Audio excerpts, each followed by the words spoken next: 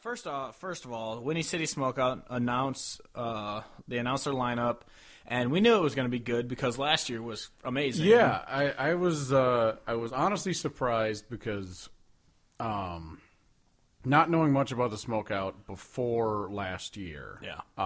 I just assumed that a festival in Chicago, that gets, a lot of mainstream kind of press. I was like, oh, well, it's just going to have shitty mainstream people. Granted, there are a few. Yeah, but I was like, I would have still not even, guessed that they would have really good artists be, like, during the day. Yeah. And then when you sent me the lineup for the day that we did go last year, I'm like, holy shit, this is amazing. Yeah. So I had high hopes going into this. Yeah, and then this year, like, I was looking through it, and of course, I texted you that it was announced, and I was just looking through it. I was like, oh, Jamie Lynn Wilson, awesome. Get to see her again. Brothers Osborne, haven't seen them yet. That's going to be awesome. Yep. And then seeing Turnpike Troubadours, I was just like, holy shit. Turnpike is on our, like, on my, if they're within, how many ever hours, like, gotta go see them. Yeah. Obviously, I think they're coming to Cedar Rapids soon, and we're probably not going to see them, but we're going to see them in the summer, so I'm going to count. When are they coming to Cedar Rapids? I think it's literally like 3 weeks. Oh, I was gonna say if it was warm out, I'd totally go because Cedar Rapids is a great bar hopping city. Yeah, so no, it's like totally February or something. Oh. But yeah, they're because like Turnpike, Cody Jinks, Whitey Morgan, they're on my list of like if they're coming close and I haven't seen them in a little bit and I don't have plans to see them very soon. I'm going to that show. Yeah. I don't care where the fuck it is if it's within an hour and a half, 2 hours. I'm also excited that Jamie Lynn Wilson's coming because her show in Iowa City got canceled, which bummed me out because it was going to be her and Jack Ingram, and I was excited for that one. Actually, speaking off tangent real quick, I saw. Did you see? This wasn't in the table of contents. Did you see Jack Ingram perform Tin Man? I did not. He has a video of it on YouTube, and it's awesome because obviously he wrote it. Yeah, no, I'll check that out. But yeah, so this festival, it's just, if you haven't heard of it, this is your first time listening, Windy City Smokeout. It's just a 3-day festival in Chicago. They have Friday, Saturday, Sunday concerts, and they're pretty much concerts starting at noon or 1 or something. They go all night, like pretty much up through the night, like a normal concert time. But throughout the festival, it's just all barbecue place, like restaurants from around the country. They bring in, they have their barbecue for you to try, and then all these breweries. So it's just amazing beer, amazing barbecue, and then amazing music. Yeah, and the thing that really sold me on Windy City Smokeout last year, outside of the obvious great music, beer, and all that stuff, was they are on the forefront of the festival experience because you can load your fucking credit card onto your wristband. It's so awesome. And so you just put your wrist onto, like, the iPad-looking thing. Motherfucker! I had it muted before. So you just, like, place your wrist onto, like, the iPad thing that the person's checking you out wherever you're at, food, barbecue, whatever, and just put your wrist down, bleep. It charges your card. You don't have to take anything out of your pockets. Yeah. You can literally leave your wallet at home. You can double fist your beers and never have to worry about fumbling with your wallet and shit. And I'm like, that is awesome. Yeah, it's amazing. Yeah, and of course it's during the summer when it's nice out. Yeah, and it's beautiful out. So and Chicago is where we're from, so it's an excuse to go back there, which is nice, and get drunk downtown, which is nice. Yeah, I don't mind that part. And expensive. I don't like going downtown though, but the drunk part I like downtown. I don't. I like going to downtown, and then I like leaving shortly after. Yeah, exactly. I'll go for the thing, but then I want to get the fuck out of there. Yeah. The other concerts that were announced were Tumbleweed, which is Kansas City. It's just outside of Kansas City. Yeah, I mean they say it's Kansas City. Yeah, I mean it's. Yeah. And that one has Cody Johnson's headlining. In front of me. I know the ones that I saw the ones that I saw on the list that I haven't seen before that I got really excited about are Tyler Childers is one. Obviously, I really want to see him. I've talked about his album I don't know how many times on this podcast. It's amazing. A handful. And then Steelwoods, which I also have talked about a bunch of times on this podcast because I was really obsessed with their album. So they're amazing.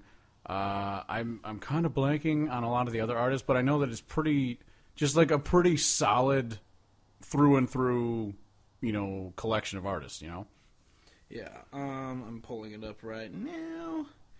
And yeah, Marty Stewart and Robert Earl Keen are the other two headliners, and then Dale Watson, who we have talked, we know him. Yeah. Ward Davis, Yeah. Shooter Jennings, Ray Wiley Hubbard, Alex Williams, Blake Berglund. Oh, yeah, Blake Berglund was the other one I was thinking Eric of. Dillon, Evan Webb, Jamie Lynn Wilson again. Yeah.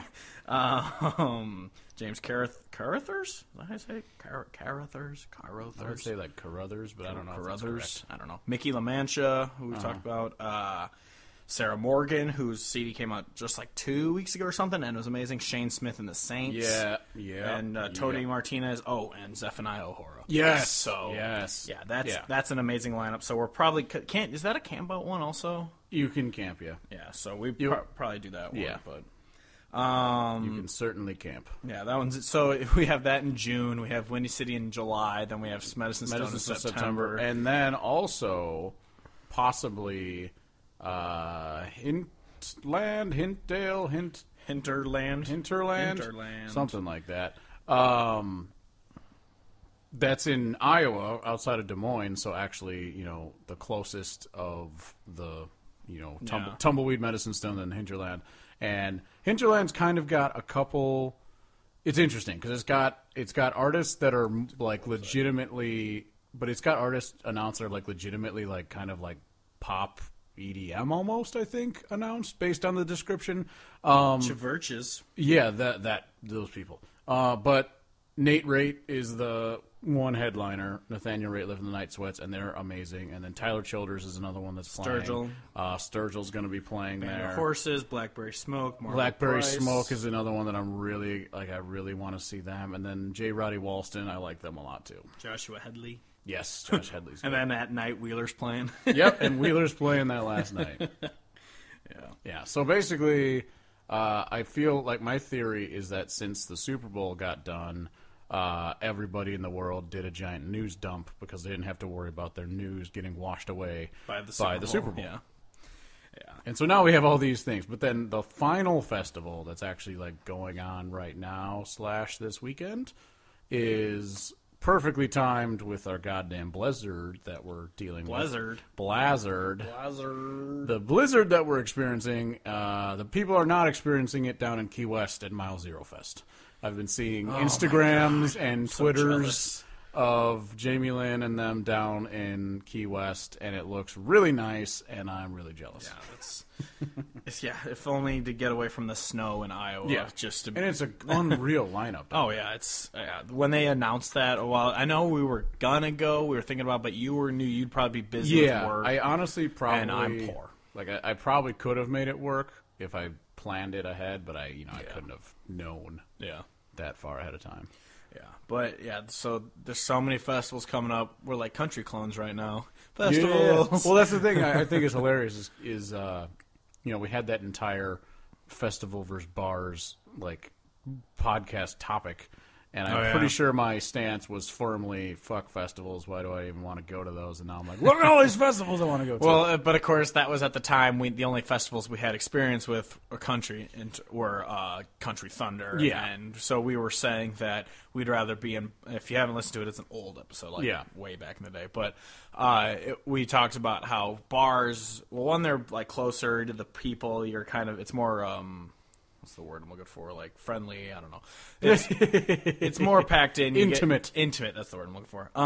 It's more intimate, and then festivals. You're usually just out in the open with a million other drunk assholes. But with good music, I mean, they're still drunk, but like it's not country thunder where it's people who don't actually like country music, so that's why they listen to pop country because it sounds like the rest of the shit they listen to. Yeah, I think part of the reason too that I was so sour on festivals is like I refuse to believe that there was a festival anywhere that actually had basically a start to finish great lineup. I was just like, no, they're not going to do it. They will always for in Texas or like Medicine exactly. Stone, I was like, in my head, I was like, existed. I was like, but no, it's never going to happen where they're going to actually give me something I'd want to pay the money to go to. And now they're just proving me wrong, and I'm glad they are. That being said, they're both great for their own things. So like the festival versus bars.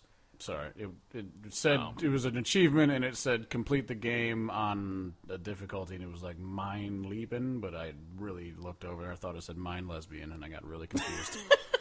It's probably Wolfenstein, then. Yeah, wait for it to come back. I'll point it out again. But But yes, they both have their like perks. Like, well, because bars, you're usually just kind of hammering a bar for a night, and then you go home, and it's like we said, more intimate. But festivals, you're camping out for 3 days, and you're enjoying like 20 artists, and it's the whole atmosphere of camping out as well. Well, that's the thing we've said 100 times. Also, is Country Thunder itself, the music has gone severely downhill. It's not even downhill; it's in the bottom of the valley. Especially with them announcing Sam Hunt this year, it's like the low of the low now. But they're in the negative. But the thing that I will always love about Country Thunder is the atmosphere, because if you avoid the college drunk kids who are just there to be shit faced because they don't like country music,